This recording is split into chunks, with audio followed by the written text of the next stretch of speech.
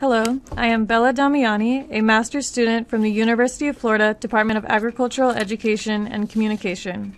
During this session, we are going to focus on the Materials and Methods section of Divisions 3 through 6 of the Agriscience Fair Project Report. Using the National Agriscience Fair Handbook rubric, this section should be written so that others can replicate the study and results. This section should encompass all required materials, provide a hypothesis/research question, and explain the study design. If statistical procedures were used, they must also be explained.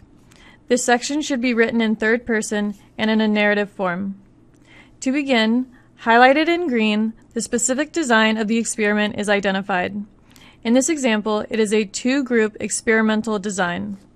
As we scroll through the Materials and Methods section, you can see that this is written in narrative form and describes the procedures of the experimental design. Near the end of the Material and Methods narrative, the hypothesis is indicated by the yellow highlighting. The blue highlighting contains the statistical procedures that were used. The materials are addressed through a table at the end of the Materials and Methods section.